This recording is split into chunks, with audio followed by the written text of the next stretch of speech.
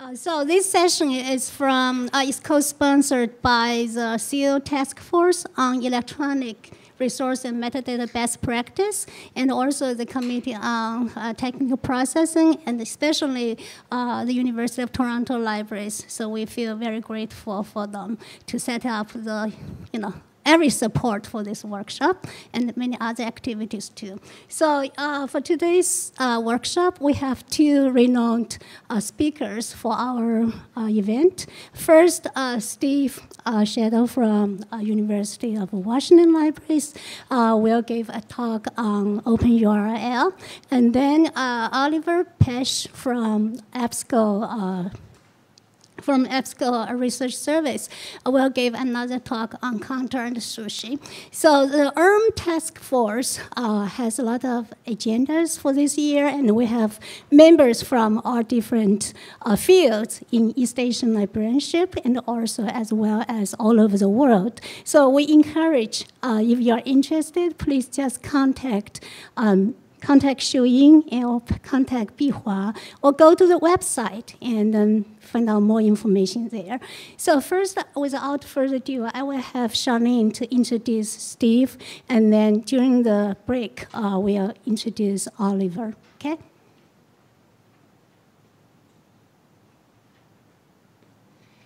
It's my privilege to introduce my colleague, Steve Shadle. And Steve's primary responsibility at University of Washington Library is to manage the library linking systems that provide, sorry, the page jump,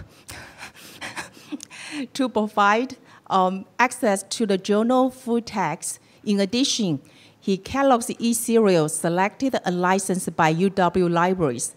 Steve's background in serial standards began with his work as an ISSN catalog at the Library of Congress, and currently includes serving on the NISO Standing Committee for Presentation and Identification of Electronic Journals, PIJ. Steve is an accomplished cataloging trainer and gives regular presentations on library cataloging and metadata, and the role library system play in providing access to content. Let's welcome Steve. Thank you. Just a second. Okay. So what I'm here today to talk with you about is the fact that you may be providing access to the CJK materials that you license that you may not even be aware of. So I know that a number of East Asia libraries, including our own, many of the staff in those libraries pretty much think of themselves as the gateway for the resources that they license and provide access to. That may not necessarily be the case. You may not be the only gateway for people to access that content. So there are alternatives that I'm going to talk about now that users may already be using that you may actually not be aware of, and I'm going to talk a little bit about how they work and some things that you can do to make them work better. So my purpose here today is to provide you with an overview of how OpenURL, together with vendor-provided metadata, provides access to online resources through library discovery systems or through ANI databases, or even such a system like Google Scholar. And I'll provide some examples, some CJK examples, that show that this is actually a viable access method. So OpenURL is a standardized format for encoding a description of a resource within a uniform resource locator, intended to help users to find a copy of the resource that they are allowed to access. So let's take this apart. First of all, an OpenURL is a URL. It has an HTTP, it's got a domain, and it's got other elements in it. So an OpenURL is a URL. It is a URL that represents a citation, okay? And we'll take a look at that when we look at some examples of OpenURL. And the purpose of it is to get the user to either a copy of a resource, to full text, or to some other related resource or service that will be useful for them, okay? So it's a URL. It basically describes a citation or a resource, and the purpose of it is to provide access. Okay, here's an example of a citation from Foreign Literature Studies, an article from a 2013 edition. There is an open URL that can be associated with this citation. This is a URL. This is an open URL for this citation. Now, I work with these on a daily basis. I tell the staff at the University of Washington that they don't want my job. I don't want their job. And in fact, because I have to parse these on a regular basis. Now, when you actually reformat this URL, it begins to make a little more sense. And let me grab the other mic and we'll walk through the citation. Okay, so is this on? Oh, there we go. Okay, takes a minute to warm up. Okay, so what this is if you look at this, the first part of the URL, this very first line up here, is a domain that says resolver.lib.washington.edu. So that is the resolver service, and we'll talk more about that in a second. You don't need to worry about that now. But what you should look at are all of these other fields that say article title, author last name, date, ending page, genre, ISSN, issue, journal title, all that. That's all citation information. So together, this URL represents a specific citation. Not only does it represent that citation that you see up at the top, but it also tells you where this citation is coming from. So if you look at the very last element here, which is the referrer ID, this citation, this open URL, was created in Web of Science. Okay? So if you have enabled your ANI databases to be open URL compliant, what that means is someone on the system side has set a configuration within Web of Science to create those little check for full text links, or check at UC, or check at whatever, check at your local library link for full text. When the user clicks on that link in Web of Science, it sends this URL. Okay? So this is the URL that's created by Web of Science to help get the user to the full text. Okay, so let's talk a little bit about what an open URL link resolver is. A link resolver is a service that takes a citation formatted as an open URL, you just saw one, and provides the user with library services related to that citation. These library services, the primary library service is directing the user to the full text. Okay. How many people, actually I'll get to that in a second, never mind. Some other services that link can offer, if you don't actually have the full text licensed, some other services that can be offered are you can request the resource. Maybe you hold it in print, and that button, and you'll get to a place, it'll send the user to a place where they can request a resource.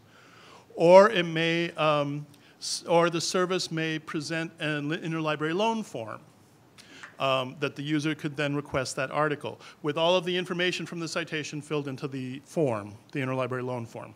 Okay? Or it could search, start up a search of your library catalog, or it could find related resources. Okay, all of this is done with the open URL, and the link resolver is basically software on your library discovery system side that will go ahead and figure this out and process it. Okay? So, one of the pieces that's necessary in order to support this type of linking is a knowledge base. So a knowledge base is basically a database containing information about electronic resources, such as e-journals or e-books, and their availability and accessibility. So and you can think of a knowledge base as just a big old spreadsheet that lists all of the titles that you have licensed online, or that you know about that are available online, open access, with the title, the ISSN or the ISBN, if it's a journal, with the dates of coverage, and with linking information. Okay, so that's basically a knowledge base. It's just a big old spreadsheet of all your electronic resources.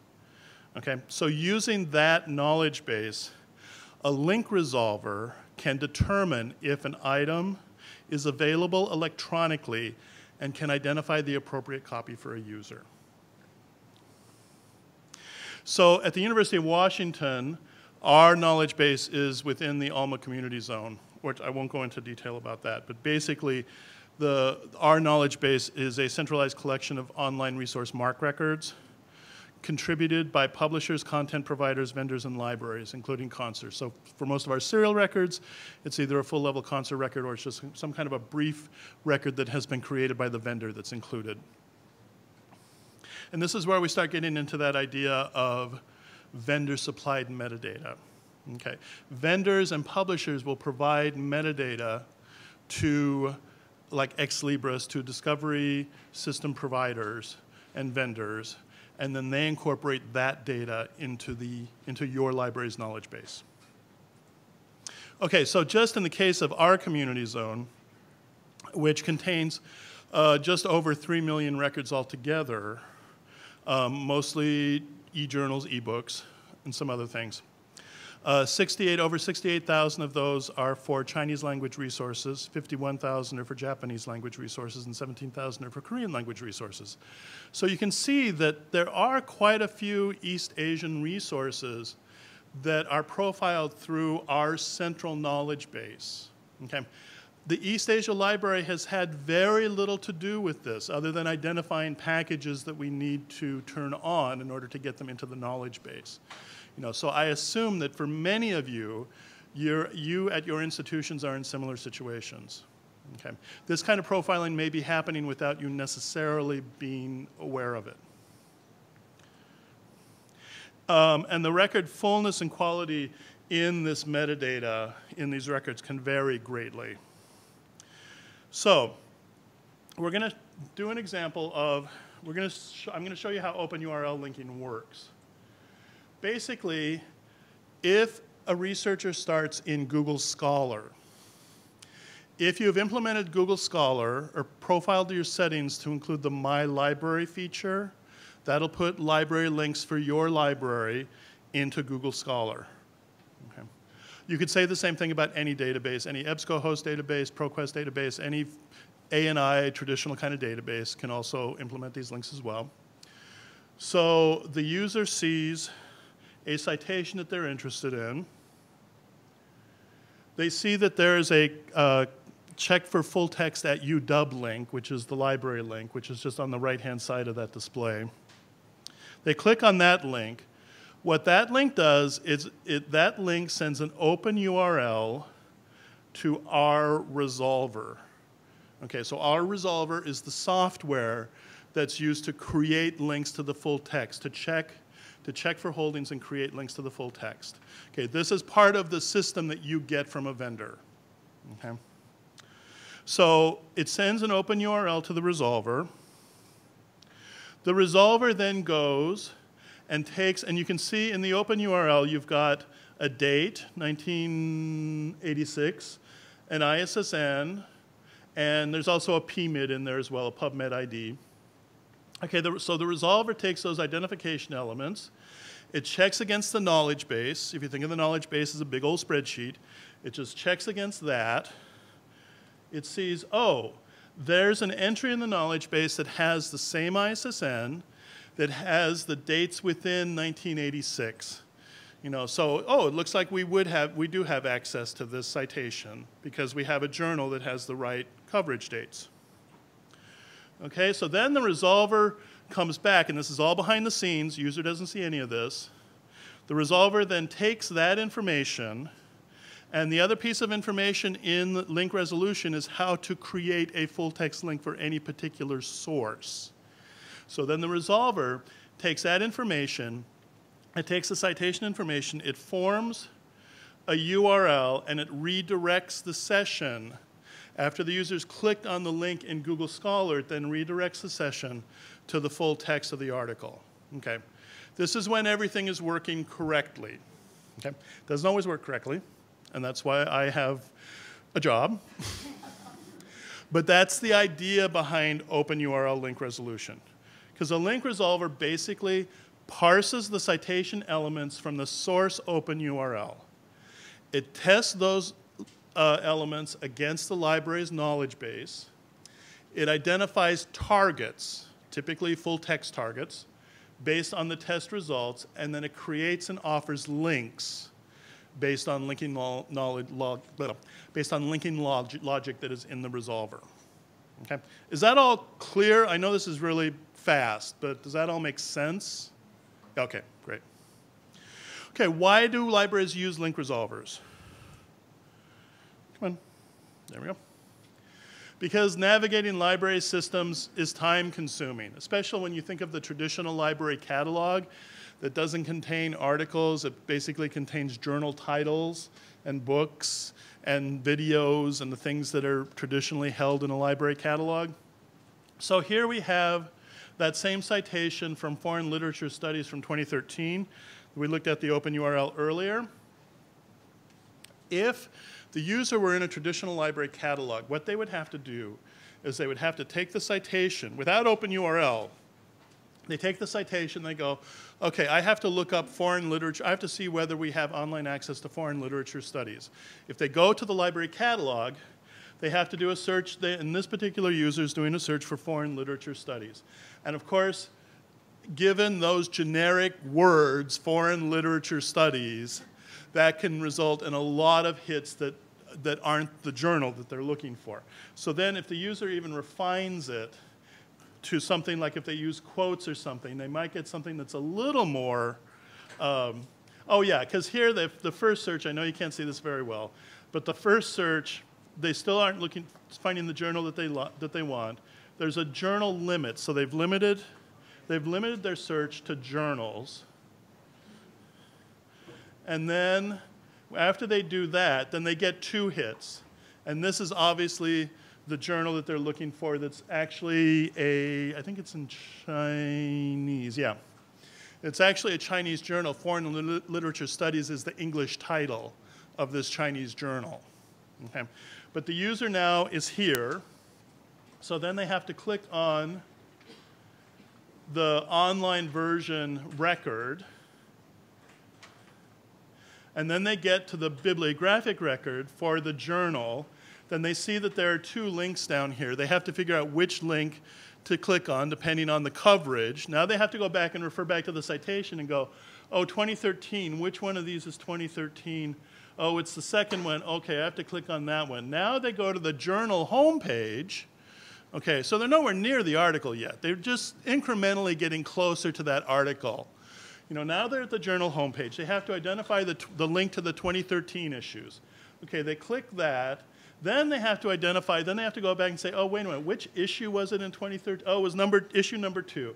Okay, so I click on the number 2. Now I get to a table of contents. Okay, that's fine. But now, okay, so page 92, where, oh, it's all in Chinese, but the citation's in English. Where in the heck am I going? Okay, oh, 92, it must be that one down there. Okay, it's that link down there. Oh, now I'm finally to the article page, but I'm still not to the full text yet. You know, the full text is still one more click away. So instead of the user going directly from a source like Google Scholar or Web of Science and going directly to the full text, if you rely on the library catalog, there's 8 clicks and navigation that really an expert needs to have in order to get down to the full text. So that's one reason to use OpenURL link resolvers. An OpenURL link resolver will get the user to the appropriate copy. For this particular case, we have a 2016 citation from Journal of Chinese Cinemas. The user, in this case, it might be a faculty person who knows that the Journal of Chinese Cinemas is published by Taylor and Francis. They may go directly to the Taylor and Francis page and see that they have to log in and they have to pay money to get the article. But in reality, hello.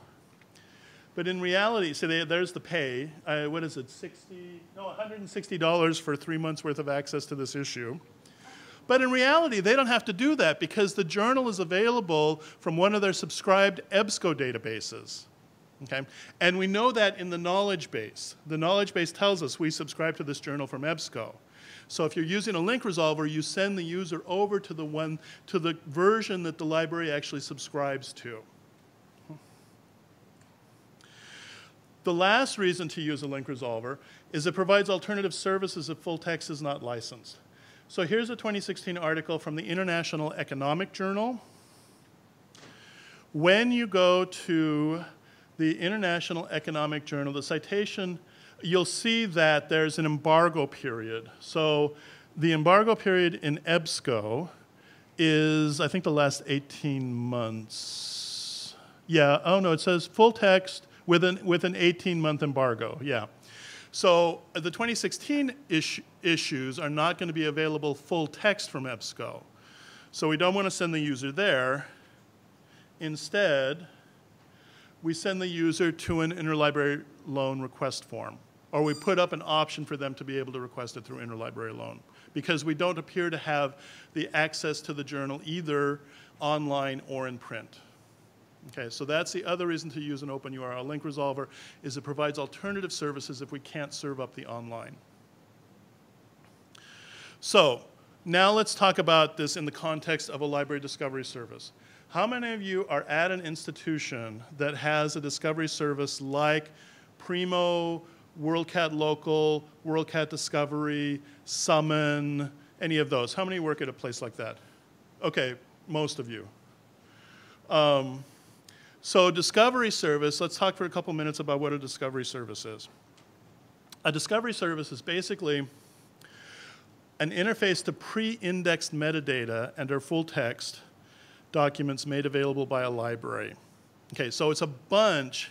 If you think about a discovery service as basically a big old bucket that has citations from EBSCO, from ProQuest, it has all your library MARC records in it, it has citations from open access sources, it has a whole bunch of repositories deposited in there. It just is a whole bunch of stuff, a whole bunch of metadata in a service, in a discovery service. It includes both physical and online resources. It includes article and book chapter citations. Those typically come from a repository that's maintained by your vendor.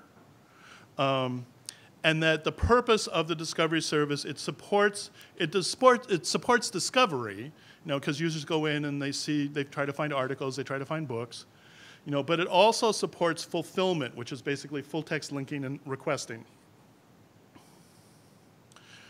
So, Primo Central, because we're an Ex Libris library, Primo Central is our discovery service. And actually, Primo Central is that central depository that Ex Libris maintains. And every discovery service provider has their own centralized repository of article and book metadata.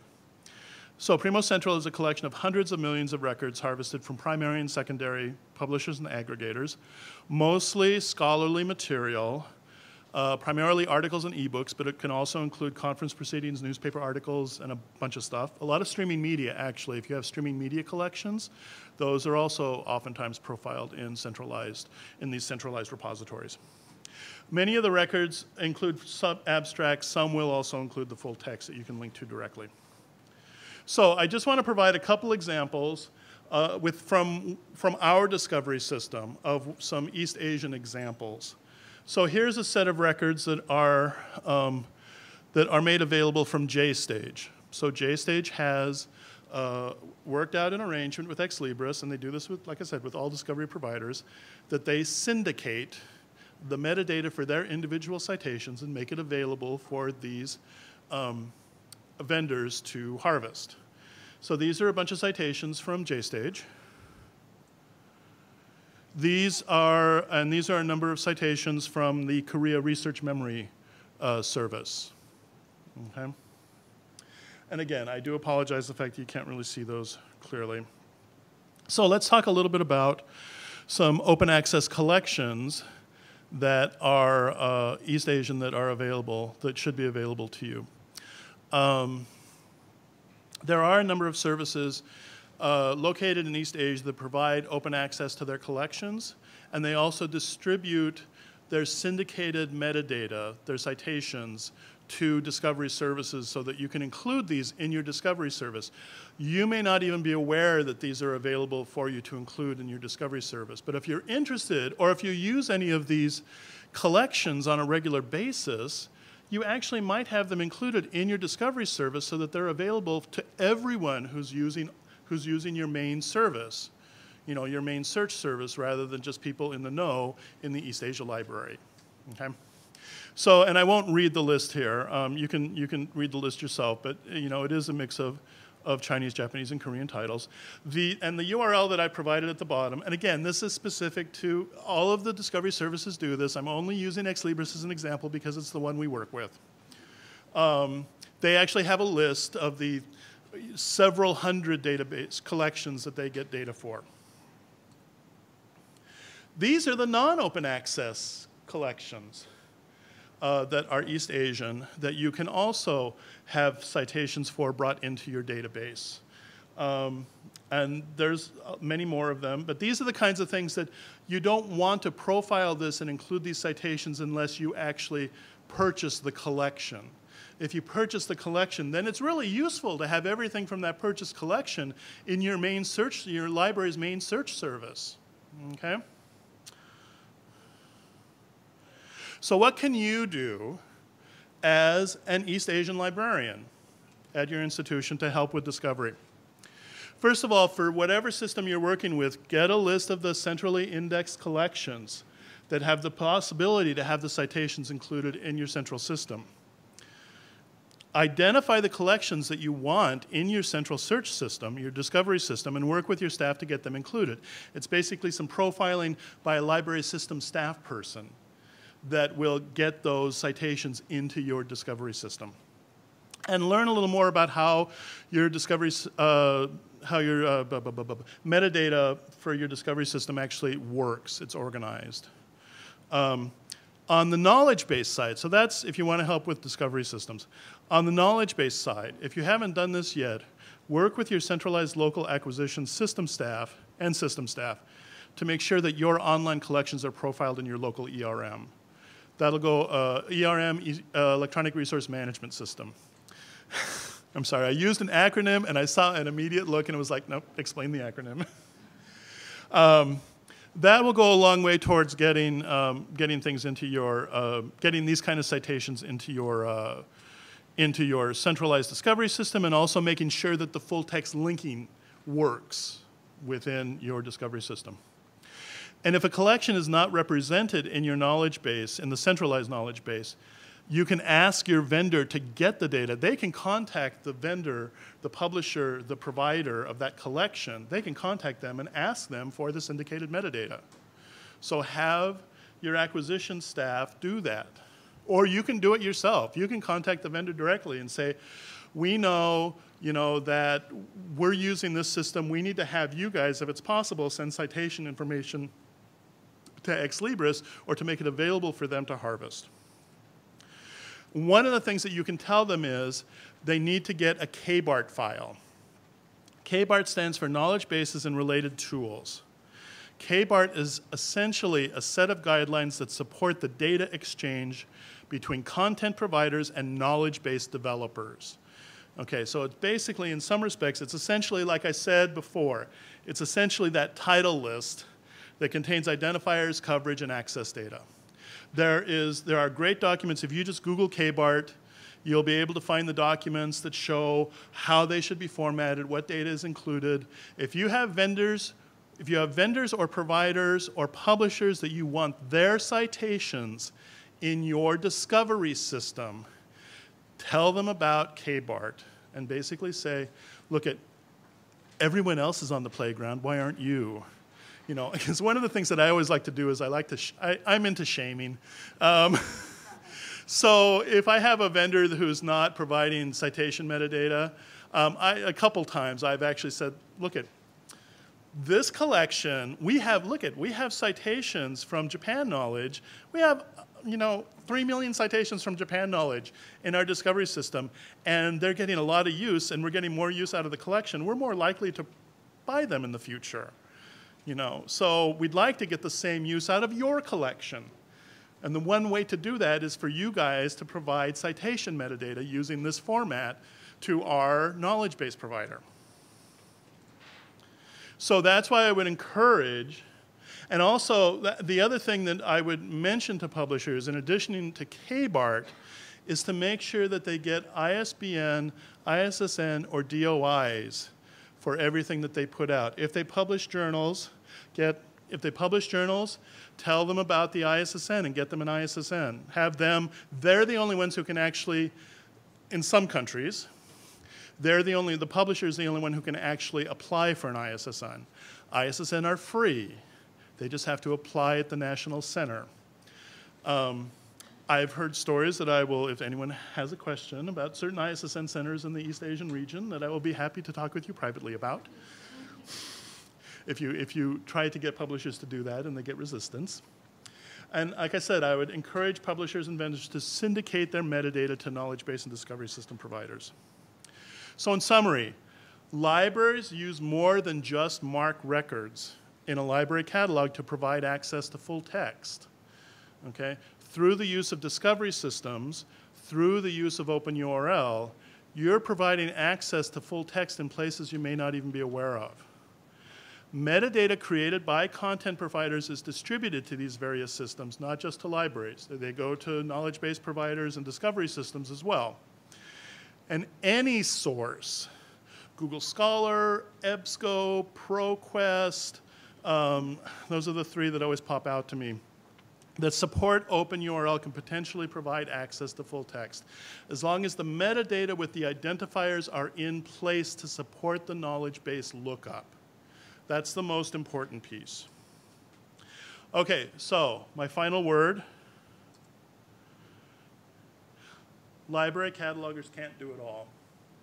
We never have been able to, and in fact, I can tell you the story. Barbara Tillett did this. She wrote an article early on in her career about how one of the things she touches on is the split between the library catalog and abstracting and indexing databases.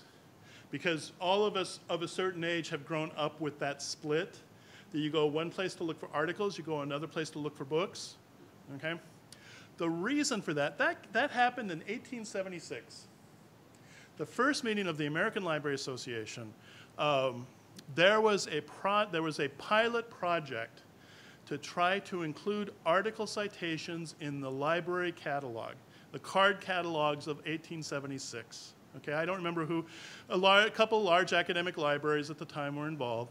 So basically, the journal publishers who were part of the pilot, in the back of each issue, they had little cutout card catalog cards that had the citation for each article in that issue of the journal. So the libraries were supposed to cut them out and file them in their library catalog along with their books. Okay? The pilot was a dismal failure just because libraries couldn't keep up with it. One of the people who was involved in that pilot was Bowker, and that was the beginning of the Bowker ANI services, you know, and now the Bowker databases. Okay, so now with discovery systems and these centralized repositories of citations, we have the possibility of putting that all together again in one place and allowing the searcher to be able to just search in one place and then send them from that search, send them to the place that's most appropriate. Okay. Library catalogers have never been able to do it all, and they still can't. We have to rely on publisher metadata to do a lot of this. So that's what you got to do. So now go out, talk to your vendors, talk to your suppliers, and talk to your system staff and to see whether there's a possibility that you can get more of the stuff that's important to you reflected in the overall library system that you use. Any questions? Yeah.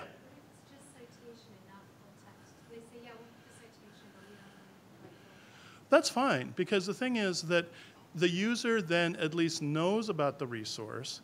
Okay, so the question was, well, what happens if we have citations that don't have full text? That's fine. What it'll do is, a good discovery system on the fulfillment side, they will have a fallback so that it's like if they don't locate a publication in the knowledge base, then they'll put up an ILL form, and then the user can request the publication through ILL. So a lot of it depends upon your institutional policies as to whether you want to permit that level of ILL or not. You know, but it at least the user finds out about the citation, finds out about the resource, that they might not otherwise if they don't even see a citation. Any other questions? Yeah, Rob. I'm curious about your, what you do exactly in your work. I mean, I can't imagine you're actually typing out those. No. What I'm doing typically on the stuff that so someone asked what I do. Yeah, that's what they want to know. That's that's what Joe and Denise want to know is what I do in my job. No, that's fine. No, I don't know. When I'm troubleshooting, when full text linking doesn't work, I go back and I look at the generated OpenURL and look at the elements and go, okay, what ISSN is being sent, what data is being sent, is there bad data here, I mean, that's the kind of thing that I'm doing. No, I'm not creating those at all. Any other questions? One more, and I think we're out of, yeah.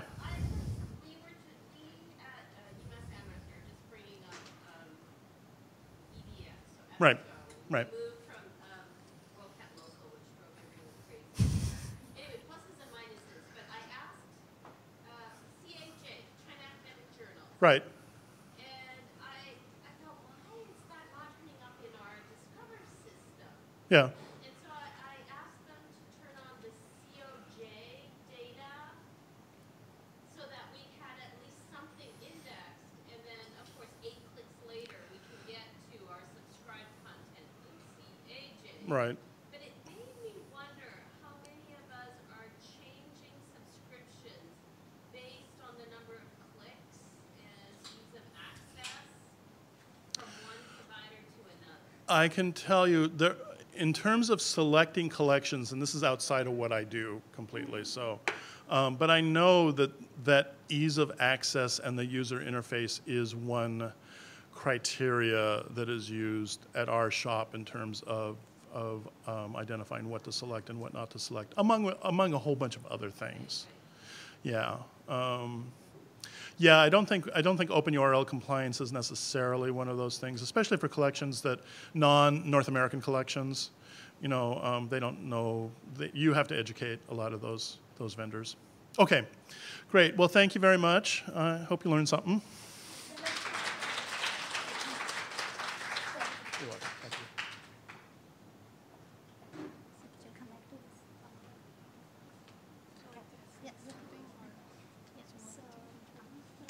So, I'm sorry. Yeah. So Oliver actually, because of the flight cancellation due to weather, he wouldn't be able to come here. So yeah, although he was on the airport yesterday. Yeah. So we will do this remotely and through Skype. Okay. So before we do that, let me give you a brief introduction to Oliver. So Oliver Pesch is the chief strategist for EBSCO Information Service, and in that role, he helps set the direction for EBSCO's resource management and access service. And he wears a lot of hats. Among them is a co-chair. He's currently the co-chair of NISO SUSHI Standing Committee, and he's the chair of Counter Board of Directors.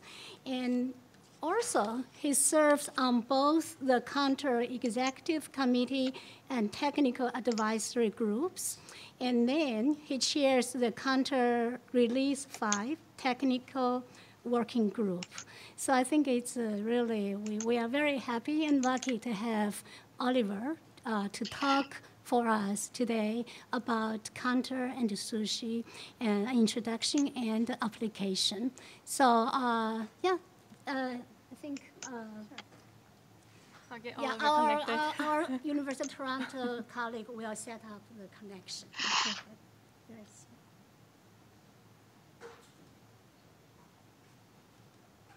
Also, by the way, if you register for this workshop and you need Wi-Fi access, I have the username. Can you see my screen? Yes.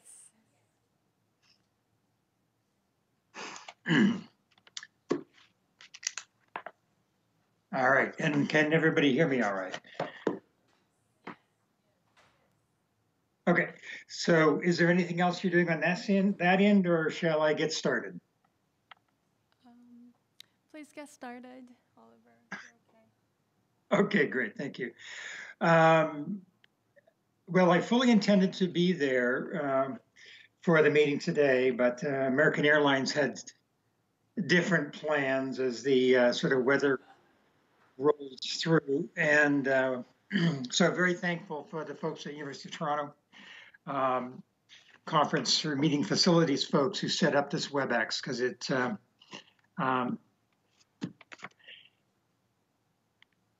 much appreciated. So today's talk, I was asked to talk to you about the counter code of practice, SUSHI, provide an introduction and some applications to it. And so a quick,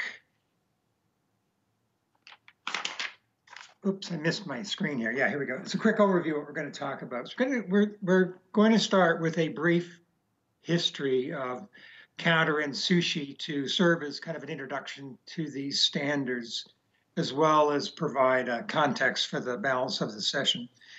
Then we'll look at some of the counter release 4 reports, the current release, and paying particular attention to the reports and the metrics that are most frequently being used. Then we'll talk briefly about what it means for a vendor to be counter compliant. Look at SUSHI in more detail about the automatic harvesting of usage statistics, and then look ahead to the new release 5. There's a new release in the works, and then hopefully there'll be time for discussions and questions at the end. So starting with a brief history of counter and SUSHI, the counter code of practice came about as a result of a collaboration between publishers, librarians, and vendors like aggregators and so forth. And the goal was to provide librarians with consistent, credible, and comparable usage statistics for collection, evaluation, and other things. And so if we look at this timeline, as we go through it, get a pointer here. So 2002 is when the counter was launched as an initiative, and 2003 was when the first code of practice came about, and that was focused on journals and databases. And the success of counter exposed some scalability problems. The notion of collecting, or the problem is collecting multiple reports from dozens of providers. It creates a lot of work. And around 2004 is when ERM systems came about, and they were looking to automate usage reporting. So they wanted to automate counter statistics. But there was a lot of problems in just gathering the data. So SUSHI, which is the Standardized Usage Statistics Harvesting Initiative, was launched in 2004 to help address this issue. And a draft was released in 2006, and the first official standard was released in 2007. And it hasn't really changed that much since then, honestly. Counter's had several releases over time. And 2013 is when release 4 came about. And that's the one that's in use today. And that combines both the books and databases, books code of practice and the journals and database code of practice. Another point to note on this is in 2015, Counter helped create the USIS website. So if you're interested in usage statistics, I'd recommend you look at it. It's usis.uk.org, I believe. And a lot of information on using usage statistics. A lot of information is placed on counter reports. If you've run into problems with counter vendors or counter reports.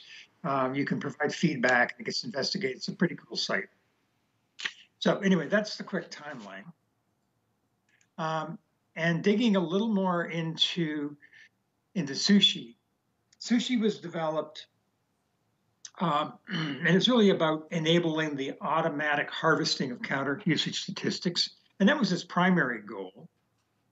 But a secondary goal was to address inconsistencies that were seen in the Excel version or the spreadsheet version of the reports.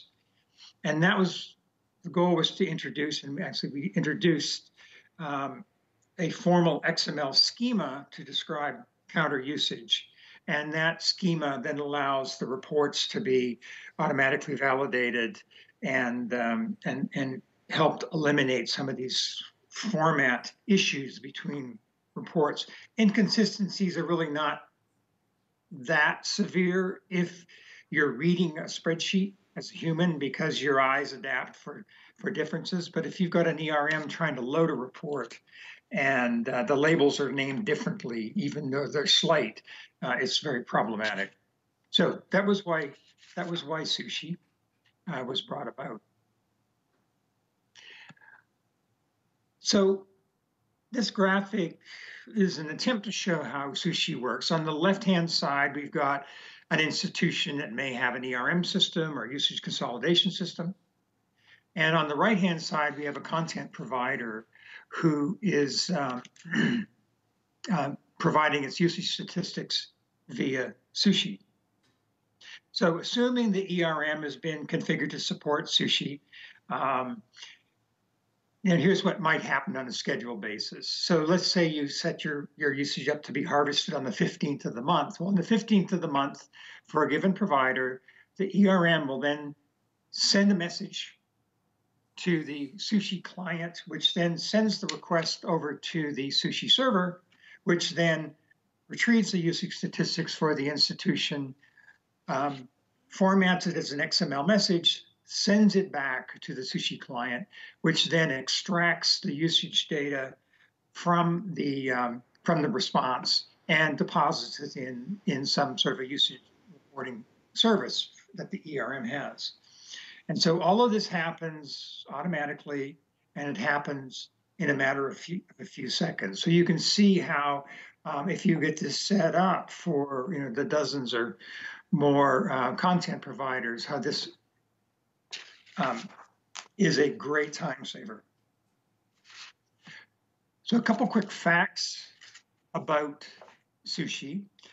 Firstly, SUSHI is a requirement for counter compliance. So if you have a counter vendor, a library vendor, publisher rather, a vendor saying, yeah, we offer counter reports, but we're not offering SUSHI, then they are not counter compliant. And you would take that issue up with Counter themselves, and they will deal with it. It's supported by currently more than 120 content site platforms. I got those numbers from EBSCO's usage consolidation system, which means we're covering tens of thousands of e-journals and millions of ebooks. Compatibility and quality were a question about SUSHI in the early days, and it turns out it was not so much SUSHI itself, but the implementations of SUSHI. And that has improved dramatically over the last couple of years. And the graphic on the right is, again, representing EBSCO's usage consolidation service. And of the thousands of reports that are harvested each month, the success rate is 95%. And it's actually exceeding that now. And the ones that are not successful, a lot of those are because of configuration issues, like wrong customer IDs were used or that sort of thing, and not actual fault of SUSHI itself. So things have improved greatly in the last 2 to 3 years and continue to improve. All right. So let's take a look at the current code of practice, which is release 4. And I've got some dates here. It started in 2013, and it'll probably be with us until 2020. And there will be an overlap for about at least a year between release 4 and release 5 to allow systems to catch up and adapt and so forth. So anyways, here's the list of standard reports. And these are the reports that a content provider must supply if they're applicable. So if you deliver books from your platform, you have to provide book reports. If you have ANI or full text databases, you have to have database reports, journal content, journal reports, etc. So I won't go into them all here, but there's a few that are going to be used a lot and are used a lot. And these are Journal Report 1, and we'll go into these in a little more detail. Book Reports 1 and 2, Database Report 1, and the Platform Report 1. So Journal Report 1 is the number of successful full text requests by month in journal. And so what's being counted? Well, these are the metric types that we'll show. Full text requests, it's really the main statistic. That is the one that's sort of in the body of the report, sort of over here on the right. And these counts increment anytime a user clicks a link to view or download the actual article, regardless of format. Doesn't matter whether it's PDF or HTML. The PDF and HTML are actually broken out separately in the report, and that helps provide some insight into the user interface. In some cases, the publisher always shows the HTML when the user clicks an article link from an OpenURL resolver, for example, and then the user can subsequently click on the PDF. So in that case, it would actually be two full text requests because the same article was retrieved once as HTML automatically and again as PDF on the user request. So knowing those numbers kind of helps provide some context to how the user interface works. The full text request one is the typical one that is going to be used on your analysis for cost per use and that sort of thing. So the other thing is the scope of what's being counted. So it's really all usage for the journal on the platform. So if you are looking at ProQuest or EBSCO and a journal is in multiple databases, this is counting the usage of the journal across all databases on that platform. It's also counting the content regardless of whether that content was available as Gold Open Access or because of a subscription. So it's about totals. A couple key things, and I think Steve kind of highlighted some of these in his talk as well. Identifiers are critical. Because usage data is just one piece of the analysis when you're doing analysis. You may have entitlement lists or holdings lists, KBART format, for example. You might have cost data from acquisitions. You might have other data that you're trying to fold in to create an analysis. So to help with that, the counter reports include a DOI journal, which hopefully appears on a KBART report, proprietary identifiers. So Elsevier, Springer, virtually all publishers have their own identifier for a journal. And if that can appear on the invoice as well as on the usage, you can then connect the two together. And then there's the standard print and online ISSNs. And so how you might use this data, of course, is most obvious one is cost per use, which is the however much you pay for the journal and divided by the full text requests. You could also do package analysis. So if you can get a list of journals that are part of a publisher package and then merge in the usage data, then you can take the overall usage of the package and calculate the package level cost per use with the total usage for all the titles in the package. And that can be helpful if you're managing drops and swaps, as they call it, in package orders. So knowing which titles are being used and which are not being used is important. So moving on to book reports 1 and 2, they look very much the same. Book report 1 is the number of successful titles requests by month and title.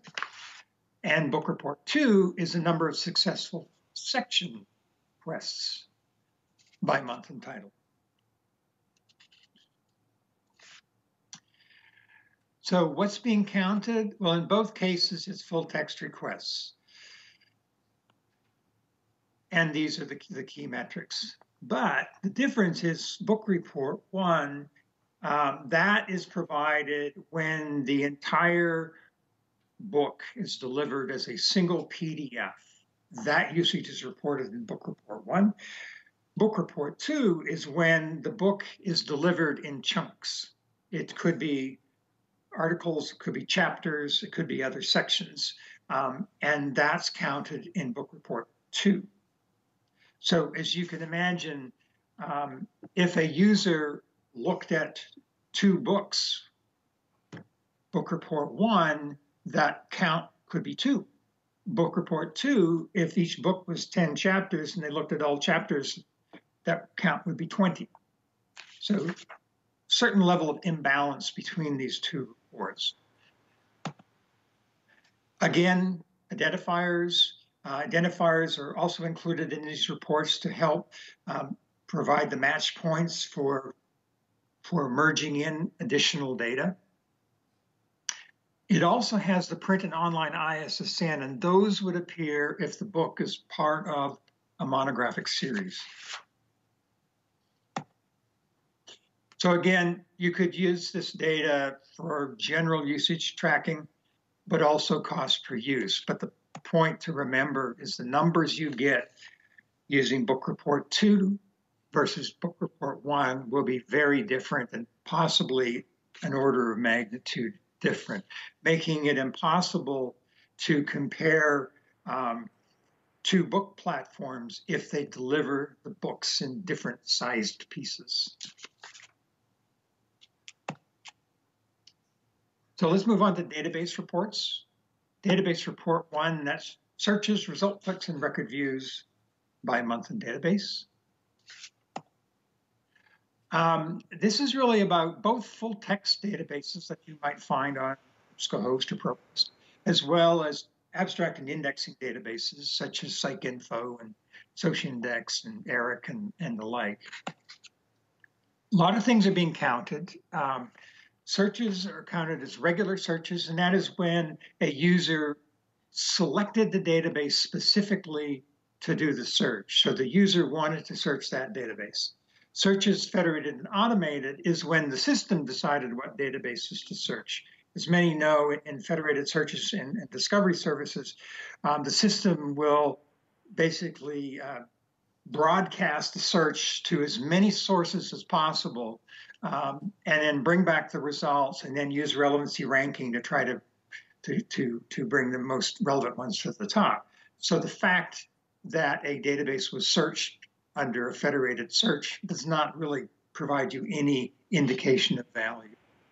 The other 2 metric types are result clicks and record views. The record views is like when you look at an abstract or detailed record, but the result click is sort of any click on a result list. So if I click the OpenURL link, go click the find full text. If I go look at the full text, if I go look at the abstract view, if I click on citations or whatever, those all count as result clicks.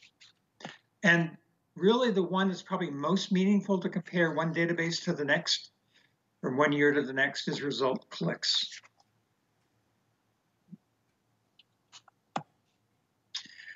All right, so let's look at the platform report. And that is searches, result clicks, and record views by month and platform. Again, it's the overall statistics for the platform. It's counting regular searches, which is the searches that were conducted by a user who is on that platform's interface typically, as well as federated automated searches, which are what that platform may have been involved with through a broadcast search, and total result clicks and total record views. The searches regular is probably the one that gets most used to put in surveys and things, because that is really, how many searches did your library systems generate? And you would add up the searches regular across all your platforms, and that would be the number to get. Okay, real quick, discuss counter compliance and what that means. I just have one slide on this, but to be counter compliant, all of these must be true.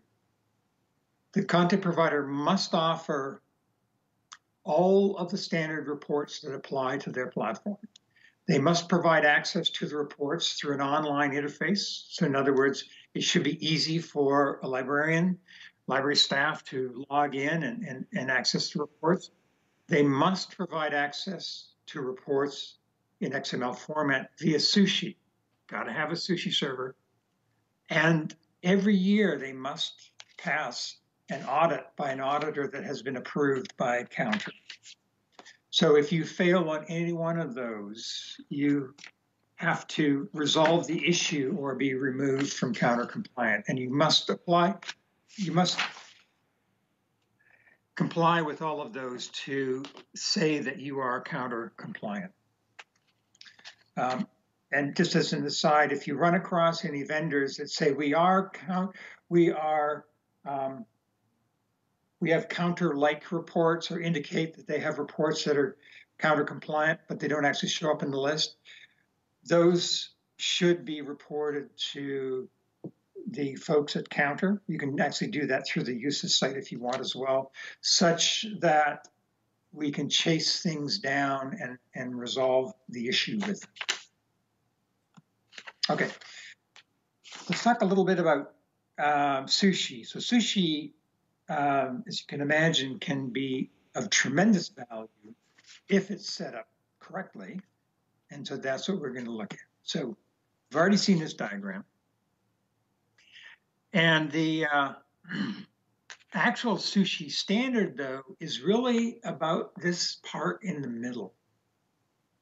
It's really about providing the protocol, as it were, to allow the client and the server to talk and exchange messages. And so you need a client. So to put it another way, SUSHI is an enabler, not a complete solution. You can't go to the NISO site, access the SUSHI pages, download SUSHI, and start harvesting usage. You have to have a client to do that. And the next couple slides, we'll look at a few of the options. So first option is commercial applications. So most ERM systems, most ERM vendors are going to offer some form of usage handling with their workflow. And as part of that, a SUSHI client is usually built in. So if you've got an ERM or a workflow system from one of the ILS vendors, the chances are you have access to SUSHI, and it's just a matter of configuring them and getting the configuration right. And here's some examples here. I believe the Ex Libris and ProQuest options are getting sort of folded into Alma going forward, but they exist today and a lot of people use them. EBSCO has a product, Innovative Interfaces, I'm sure SUSHI Dynamics and others have them as well. On the other side, if you don't have a commercial product or can't afford a commercial product, there's the open source option. So a couple of cautions on that. One is open source is often provided as is, and it may have some limitations. Some clients, such as the MISO one, will help you harvest the usage, but they don't do anything else with it. So basically, it is a way to get, in some cases, a XML file deposited automatically on your desktop, but now you have to do something with it. Some of these were built as proof of concept, so they aren't necessarily fully functional.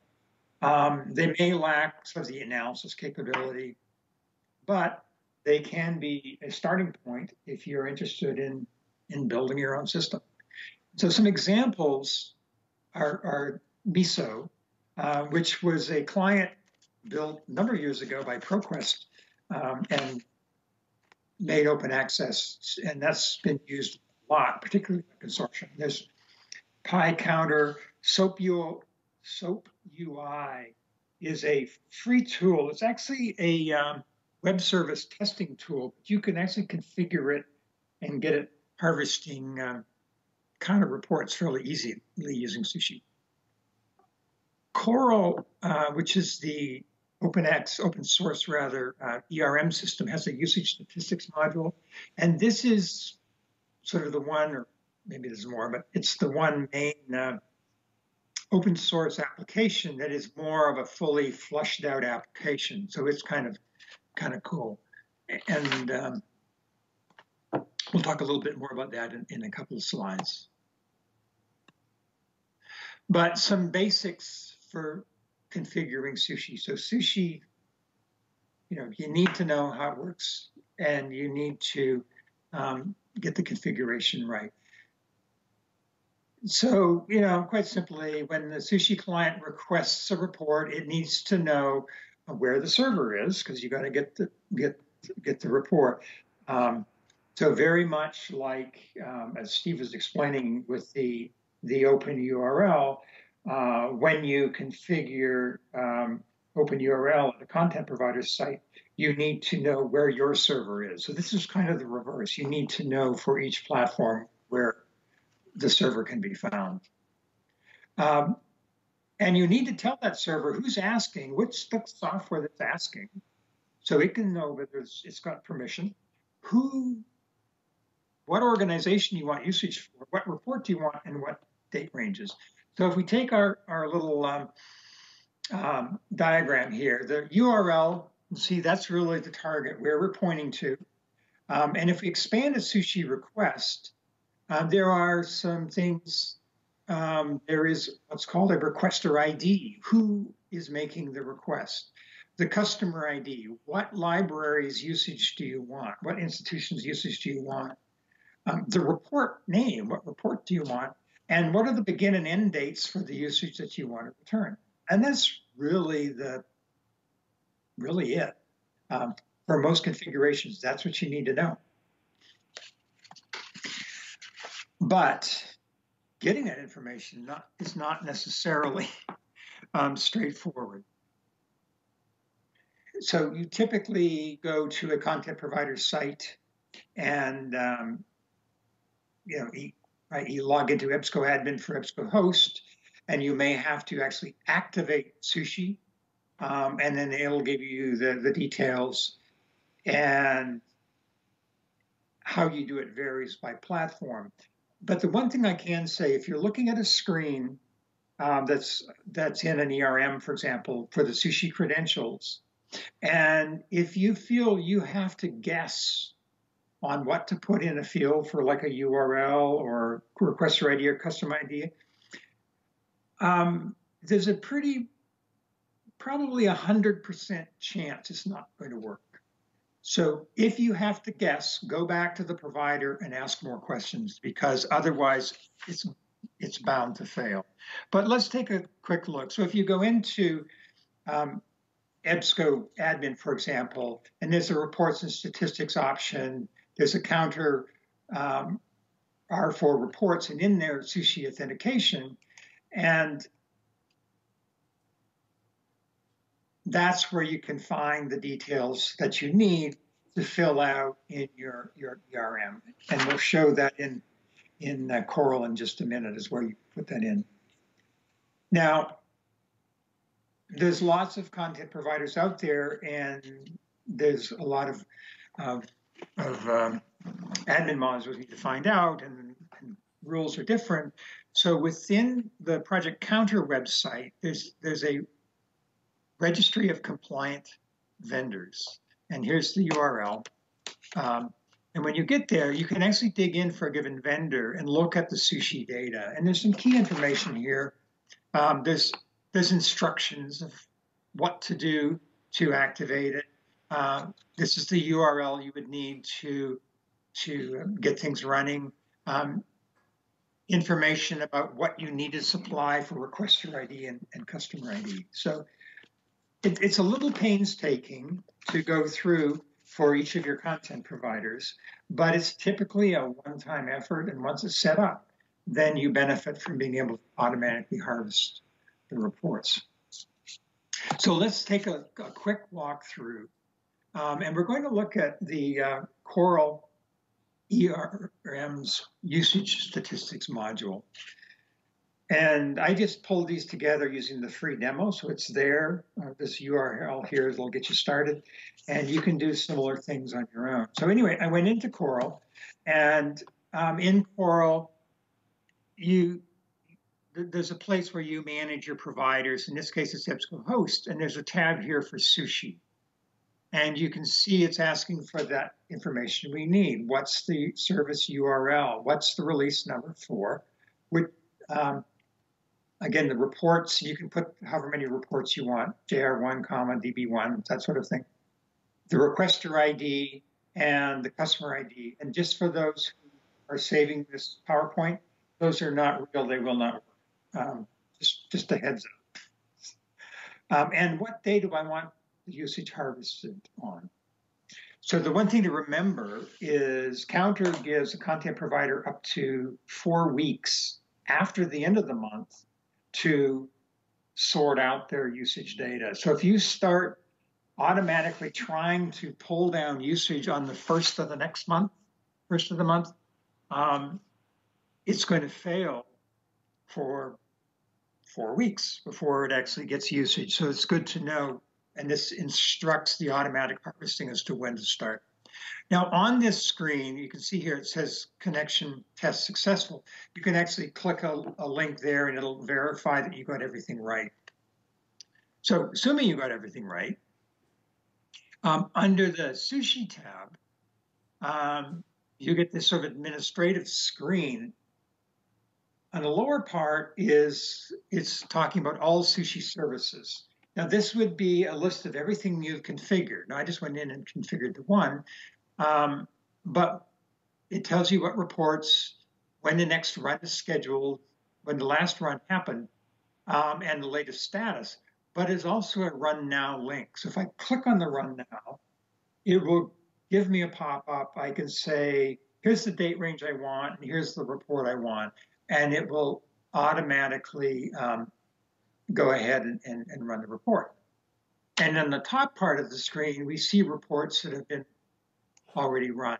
So again, we had the Run Now option, but on top of the report, here's what's been run, and there's this view to process. So this report's been loaded, is sort of staged and ready to get dropped into the reporting service. So if I click on that, I'm going to see something like this. And this is the database report, and you see the list of databases and the usage counts. They only pulled in 2 months worth of usage. And if you scroll down, there's a lot more rows in this in reality.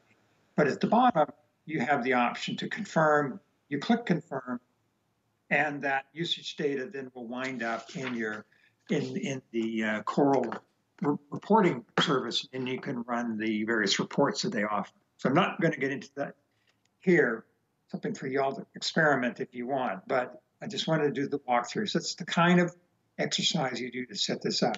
Now, EBSCO host was set up in this one, and every month the system will automatically go and retrieve that usage. So that is a tour of release 4. Now I want to look ahead. Kind of release 5 is in development. The current status is that a draft code of practice has been created, and it is now available for public comment, and feedback is being accepted. So the target for this to go into effect is 2019. So you see the 2019 date here. So let's take a quick look and what we're doing with release 5. So, why a new release? So the previous codes of practice, they evolved over the years. I remember I said in counter release 4 was actually combined books code of practice and the journal and databases code of practice. And so there were some variations in how those two codes of practice approached reports. Plus, reports were being added to, and metrics to address specific needs. We added mobile reports and goal open access report, these sorts of. So the resulting code of practice is somewhat complex, and it has a lot of inconsistencies. Plus, needs continue to change, and code of practice needs to change as well to keep up. So the objective we had, one of the objectives was to have release 5 provide a balance between these changing reporting needs and the need to make things simpler so that all content providers can achieve compliance and that librarians have these consistent, comparable, and credible usage statistics. So the themes for release 5 were consistency, simplicity, flexibility, and clarity. Consistency in the form of consistent report layouts, consistency between formats, i.e. SUSHI and Excel should convey the same information, and they don't necessarily do that today. And consistency in vocabulary.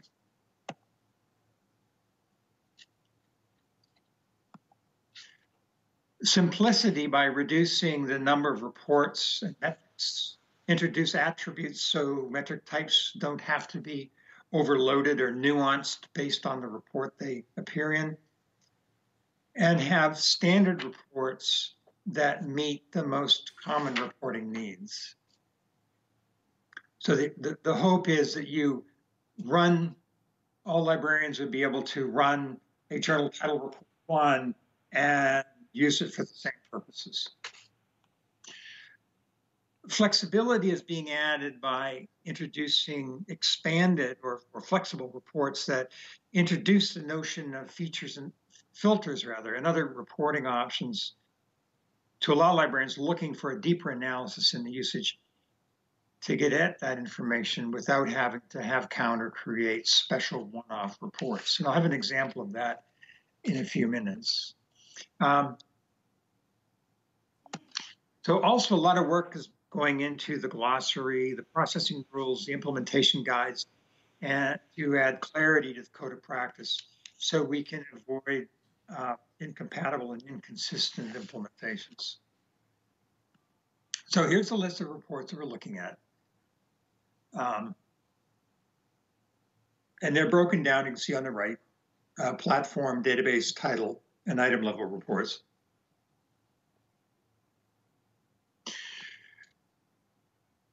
Each of those categories has a expanded report. And the idea about these expanded reports is those are the ones where the librarian can go in there and can filter and select and add options to create more of the report that they want. And then the other reports, the standard reports, would meet the shall we see, the most common reporting needs. So by doing this, by current count, we took the 36 reports in release 4, and that's been reduced to 11 reports in release 5. And all the optional reports are being replaced, and the same data can be accessed or as needed in the expanded reports. So release 5 simplifies metric types, but it also adds some attributes. So one of the issues with release 4 is we had situations where the same metric meant something different in different reports. So if you look at Journal Report 1 or Journal Report 1A, Gold Open Access or mobile, they'll look pretty much the same, but they're really counting full text downloads in different contexts. And so, other than report name, if you didn't know the name of the report, you're just looking at the data, you couldn't tell what they were counting. And the same with book report 1 and 2, we already talked about. So you strip headers from these reports, you basically have usage statistics that are problematic because you can't really tell what's being counted and what they mean. So with release 5, we supplemented the metric types with additional attributes. And so like a data type would indicate if something is a book or a journal. Section type indicates if the item accessed was an article or a chapter. So if the data type is a book, the section type would be a chapter. Access type lets us know if this content being accessed was paid for by license fees, controlled access, or gold open access. Access method separates regular usage from text and data mining usage. Year of publication, self-explanatory. So all of these describe sort of the nature of the activity. So if we were to look at a hypothetical report, we could have these columns. And for the first journal, we've got total item requests of 124, and these are for content that was open access gold open access. We have another row that indicates 231 total item requests, access type controlled, which is the things that basically were paid for by subscription. So you have more granularity in the reporting that allows you to get more easily get at the information you want and in the same report without having to run multiple reports. So I'm not going to go over all the details on this one, but here on the left, we have release 4 metric types, and there were 25. And that's been cut virtually in half with release 5, which we only have 12. And they're grouped into item level metrics, database and platform level metrics. So digging a little bit deeper on these ones. I'm trying not to spend too much time on this, but we're introducing some new vocabulary here. So we're measuring more things nowadays in books and journals. We're measuring audio, we're measuring video usage and these sorts of things. And so those are not full text. So using the term full text was misleading. So we've gone a little bit more generic, and now we're talking about investigations and requests. Investigations are really, as a superset metric, any activity about an item. You click an OpenURL link, you click to get the full text, you go view the abstract page, you link to the ILL form or whatever. Those are all investigations. Activity on an item that really are an expression of interest on behalf of the user. And then we're breaking them into sort of three, shall we say, groups. The total item investigations, that really counts the number of times the thing was clicked on. The unique item investigation, so let's say the item was an article, a book chapter. Well, that book can only have one unique item investigation in a user session. So if the user sits there clicking back and forth through the table of contents or re-looking at the same article several times, that would count, that activity would show up in the total item investigations, but they would only get credit for one in the unique item investigations. The unique title, that is about giving the title, as in the book in most cases, credit for only one of these activities in a user session. So this helps address that problem where one content provider delivers the title as one PDF, and you might have one abstract that you're looking at, and the other content provider delivers a similar title as by chapter. You may have 25 chapters, and you may have 25 metadata records for the 25 chapters. So this allows that to be rolled up to at the title level. Requests. This is about full text of an article, or actually retrieving the full text chapter of a book, or requesting the full content of a video, or the content of a video, or an image, or what have you. So it's a subset of investigations, and it is really those where you actually got the content. Same three breakdowns. You have the total items requested. So this is really all the activity clicking around for articles and books. Unique item requests, which means that a given article or chapter can only take credit for one of those per session, and the unique title requests, again geared at books, which means a book can only be credited with one unique title request in a given session. All right, searches. Not much change with searches. The only thing we really did do, a couple of things, we split up federated and automated into two metric types. So federated search engines, they're broadcasting their search from afar, for example. So there's one set of behavior. And discovery services, where you are having your discovery services search a bunch of databases that are loaded locally. Those searches are automated. So we've separated them out just for better metrics. Searches platform is it's a new term. It's really the same as regular searches reported at the platform level. We just changed the wording on that to remove ambiguity.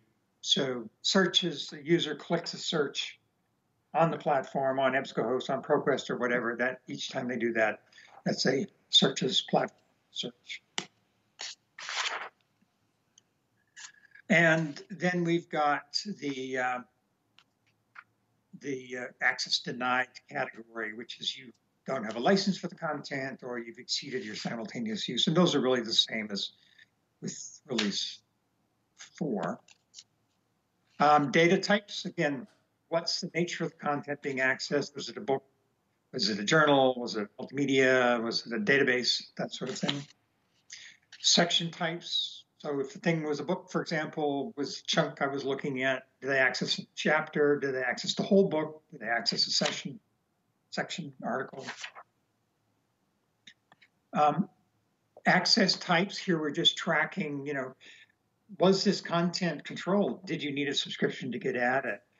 Was it open access, delayed open access, meaning you got it as part of your subscription, but there was a 12-month embargo period, and then after that embargo period, it's available open access to everyone. Was it gold open access, which would apply to things that are hybrid or other free to read? Separating usage out from regular usage and text and data mining usage, and this is this access method attribute for that. So the issue with text and data mining is that if you have somebody in your your information or computer science group doing text and data mining, and they go in to a publisher site, they may download massive amounts of data to look at later and do whatever analysis they do. And that can really issues with collection relevant statistics if all of a sudden every article from every journal from that publisher was accessed in a month. The numbers just go through the roof. So this allows those things to be reported separately. Year of publication, self-explanatory, but it's separate. It's reported as a separate attribute that you can optionally show on a report, and that gives you far more flexibility than Journal Report 5 did. Okay, let's take a quick look at the report formats. Here's Release 4 format reports, and we've got Journal Report 1 and Database Report 1. And if you look at database report 1, you see there's a column called user activity, and it breaks it out by metric type. But the journal and book reports don't really do that. You just assume to know what those totals mean. In the journal report, there's this PDF and HTML that are broken out separately as totals in the Excel spreadsheet version, but they're broken out by month in the SUSHI version. So when we looked at release 5, and here's an example of a report that's being proposed. So don't, this may change, but this is the idea. There's a consistent header. So we labeled every field in column A and put the values in B. So every report will have the identical or very similar headers. The column labels in A are going to be all the same. Obviously, the values in column B are different. It means if you've got something written to process these reports, all the reports are the same. The SUSHI version of these reports will use these same labels and have the same data elements included. So there's consistency not only between reports, but also between delivery mechanisms for those reports. The details in the report are consistent. So we've got, from one report to the next, we're going to use the same term, metric type, for example, DOI, obvious ones are there as well. But also those same terms will be used in the SUSHI version and the spreadsheet version. And vocabulary is another area. So again, if you look at the metric types that are listed, if you've experimented with release 4, what shows, for example, in database report 1, the names of the metric types are very different than the metric types in the XML. So it creates a confusion and extra work. So we're looking for consistency there. Okay, let's take a quick look at the expanded reports and how they might be implemented. I'll go through this quickly, just leave some time for questions. So here we've got a mock-up of what this expanded report interface might look like. Counter is not dictating what a content provider implements. We're just making suggestions of the kind of flexibility that is needed. But in this mock-up, we can specify usage states, metric types, data types, access methods, year of publication, that sort of thing. And you indicate here whether or not you include a column, that elements as a column on the report. In other words, do you want the usage broken out by that or not? If not, then it's just summarized. So here's an example. We're looking at usage for the first 2 months of this year that pertains to journals, turnaways that were because there was no license. We don't care what the access type was. We only want regular usage. And let's limit it to 2013 through 2015, and please include the year of publication as a column. Right? So when we submit that, you're going to get something that looks similar to this. And this is kind of a mock-up. But if we dig into the detail, you will see that there's multiple rows per title, and the metrics are broken out by year of publication. So if you were using this to dig deeper into content you might want to renew or make a renewal decision on, you could just click on cell A14, do a filter, and search for American history, and then bring up the 4 rows there, and then use the numbers to make a decision.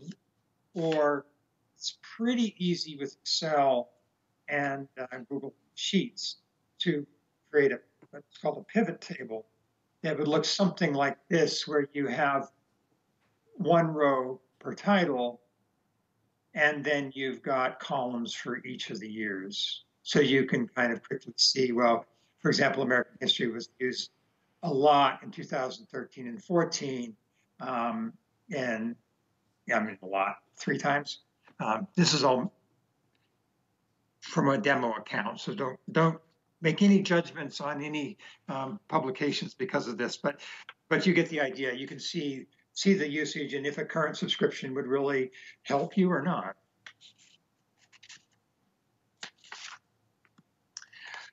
Okay, so the other question that comes up a lot when we talk about this is, with the new metric types, how do they compare with what I reported on? You're giving me all new stuff.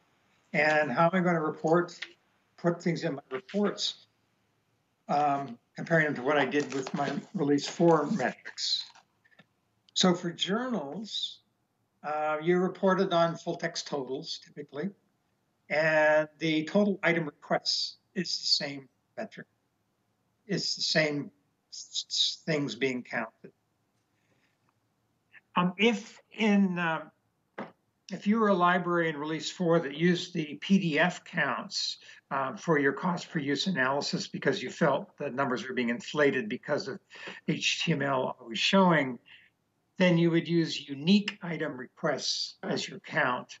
And that's actually a more accurate view because it also counts those HTML articles that were accessed and used and the user didn't bother to pull up the full PDF of the full text. For books, unique title requests replaces the full text total.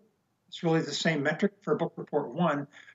Plus, you can also get that same level of metric from books that would otherwise show up in book report 2. So that means that you've got a consistent metric across all platforms, which is really cool. But if you wanted to look at the detailed totals in book report 2, which basically shows you the number of chapter downloads and so forth, then total item requests would be what you use for that. And then you can put in the section type to add more clarity. On the database side, if you've moved to result clicks and or record views, the total items total investigations, that's your replacement. What's new is for your full text databases, you should also be able to get total item requests and unique item requests as well to give you an idea of the full text usage from that database. Search is regular, really the same as regular searches. Platform side of things, the searches platform is the same with regular searches that you'll see. Relabeling was done for clarity so it doesn't get confused with the sum of the regular searches from the databases. Unique item requests, unique title requests, those are new. So you can actually get platform level totals of either the items or articles accessed or in the case of books, the books accessed. So if you have to fill out those total information for surveys, it may be a lot easier because you won't have to go into several places. So on the SUSHI front, SUSHI continues to be an important component of the code of practice.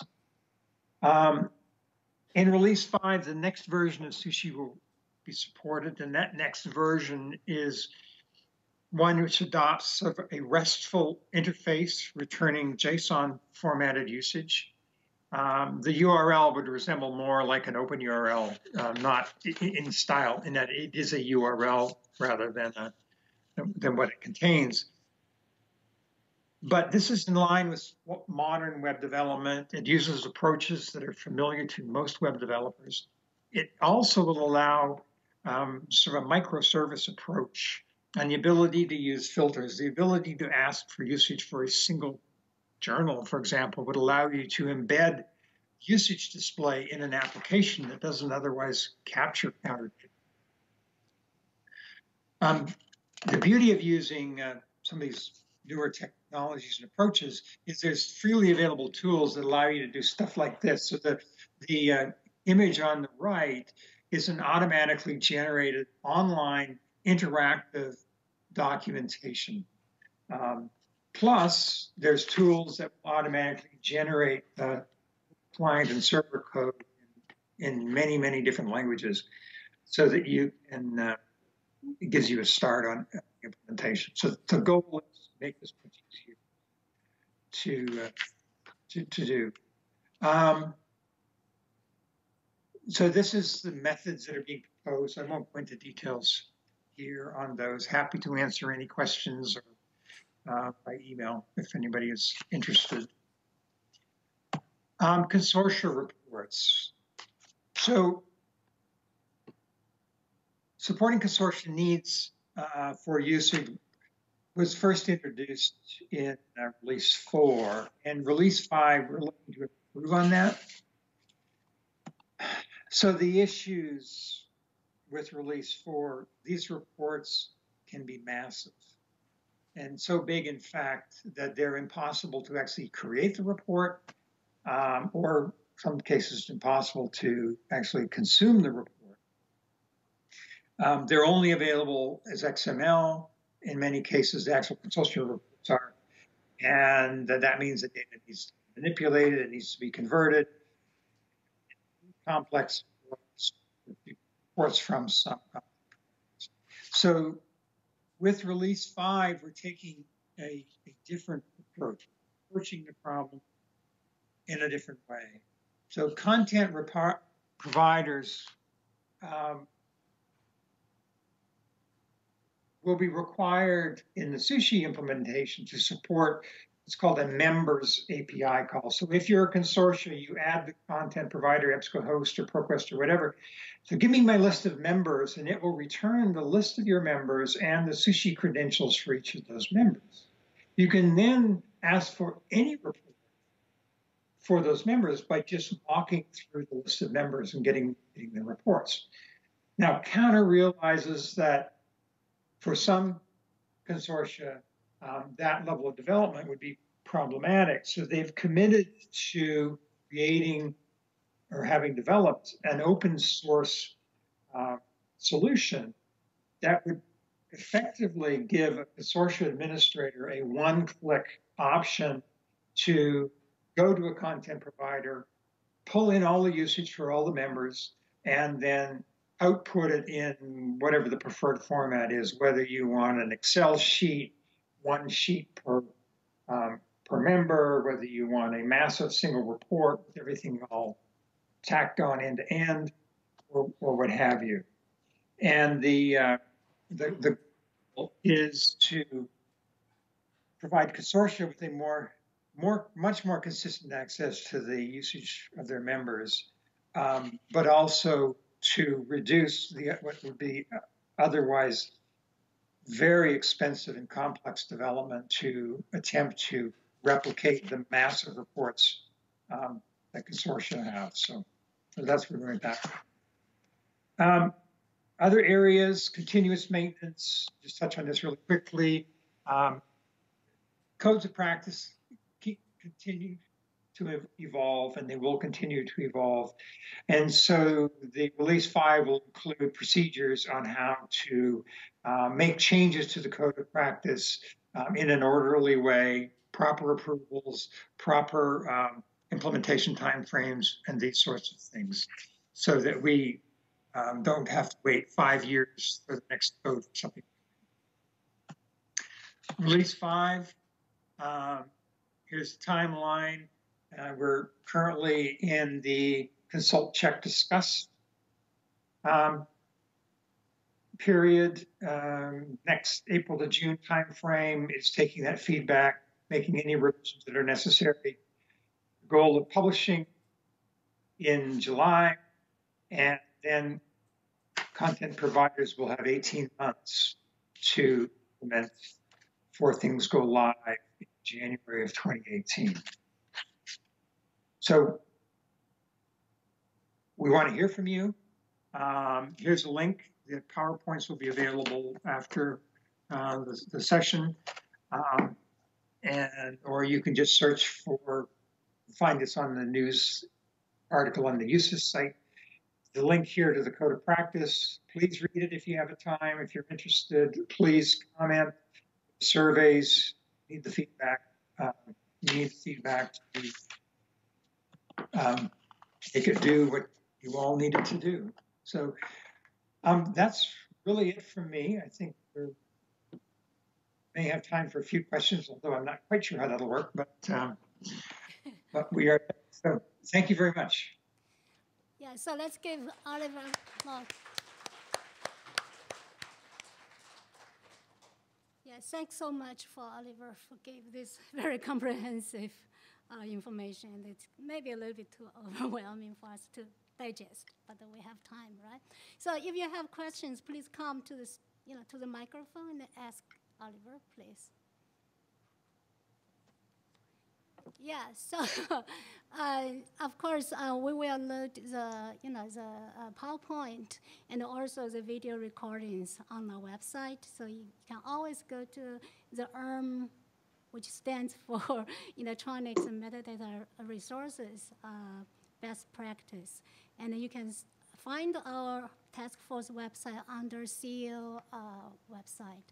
So always go there, and also you can submit your questions and then have Olive's contact information there. Okay, thank you very much. And let's give Olive another, applause. And finally, I want to, yes, thank you, Oliver. Can you hear me? Yes, thank you very, very much. Thank you very much. So. Yes. So finally, I want to give a round of thanks. First to Hannah Kim of our East Asian Library colleagues here, and also to Junia, who actually helps coordinate all the technical support for this workshop. And then I want to thank our task force members, which actually has been led by Bihua Ma from UC San Diego, but she unfortunately was not able to come because of her family situation. And then other task force members include Charlene Zhou and Deng Shi from UCSD, and also for Susan Xue from UC Berkeley. And I want to specifically thank Erica. Okay, she was here a moment ago. Oh, yeah, Erica. And also Conning and made all the way from Hong Kong here to do the registration. And also other members such as Lawrence from Emory University, and then Song Hu from UCLA, and also Chen Zhi Wang from Columbia. So the task force has been, collaborating, calling help from our members on several projects. And in the past year, the task force finished several collaborative cataloging projects on Chinese electronic journals. And I think now another major focus of collaboration is on research collaboration project on 13 NISO best practice or standards related to electronic resources. So including what we have covered today for the workshop, the OpenURL, the counter, and SUSHI, best practice, code of conduct. And then 18 members, CEAL members, participate in this collaboration project with Chinese library colleagues. So we hope to call more members to participate in this project, and also we hope to expand the project to including our Japanese studies colleagues and also Korean studies librarians to promote the code of conduct and best practice for all East Asian electronic resources, so that this is for the benefit of our whole community, right? Yeah, thank you very much.